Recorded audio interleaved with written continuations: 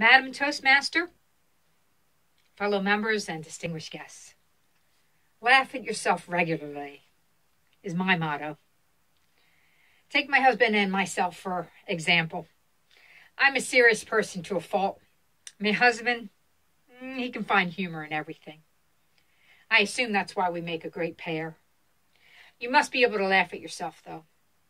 Even the Pope, in his recent speech that he had, he said he prays every day for the world and for God to give him a sense of humor. So,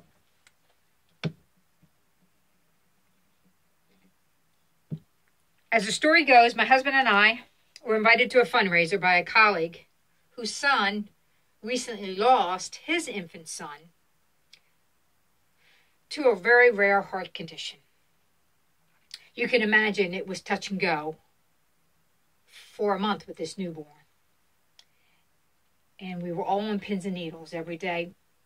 My friend would come into the office and we'd ask him how the grandson was doing, and he would say, it was good that day, he was doing better, he was a fighter, and then the next day he was not good. And then the infant son was gone. A funeral was next. The grieving was intense. And to help, the grandfather and the grandmother decided to put together a fundraiser and start a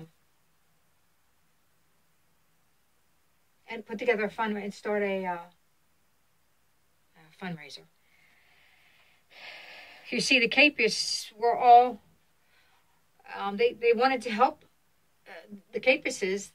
The Capus boys, Ryan's parents, were able to be with him the whole time he was sick in the hospital.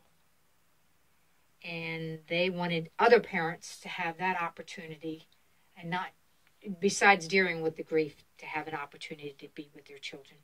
So the money raised would help the parents be able to spend time with their sick children, as Ryan's parents were able to do, even though the outcome was very grim. We bought tickets, my husband and I, and the event was in the summer. It was a silent auction at the event with wine and beer, and light hors d'oeuvres were being served. It was quite moving, the whole event. It was outside. It was 10 years ago, and we were in the throes of raising our children. We were very busy running a bed and breakfast, both working full-time, running transportation for our busy children. Let's see, there were music lessons, dance lessons, tennis matches, track, young girls at faith, church meetings, Bible study. We had a full schedule. And that time in my life was very busy. When we were at this fundraiser, they held a silent auction to raise more money. My husband and I chatted, we mingled, and we looked at some auctions separately. They had different items. How many have been to a silent? How many have been to a fundraiser?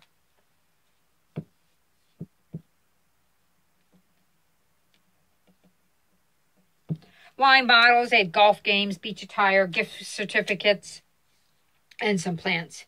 We were having fun sipping our beverages and mingling and going around and signing different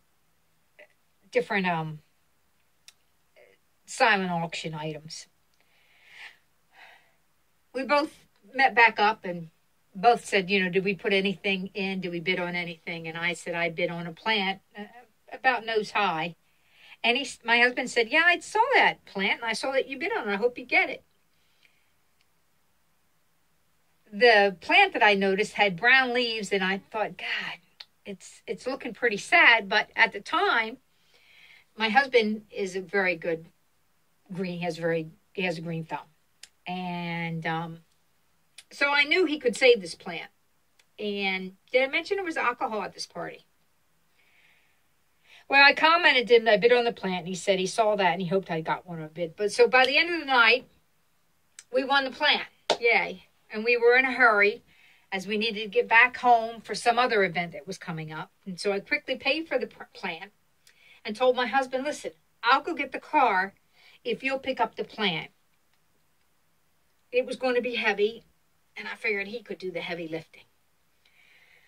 So I drove the car around, quickly met him at the entrance, and he popped the trunk and he tossed the plant in the back. And he mentioned to me when he got in the car that it needed a lot of water and you know that probably some TLC. But we both agreed that Earl could handle the job, my husband. When we arrived home, he immediately placed the plant in the garage tub and soaked it with water. Well, he checked on it the next day, and I went to work. And when I came home, he said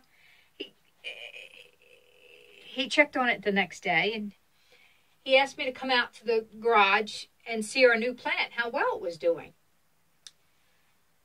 Of course, he said the plant was very light and really needed water. Well, when I got out there in the daylight, we both turned to each other and we laughed, bust out laughing. The reason why it was so light, it was an imitation. And it had fooled us both. Me, with the brown leaves, thinking it was pretty sad, and my husband, with the fact that it needed a lot of water. So, we've kept the plant in all our moves. We call it our lucky plant. It's kept humor in our lives by us being able to laugh at ourselves. Thank you, Madam Toastmaster, fellow members, distinguished guests.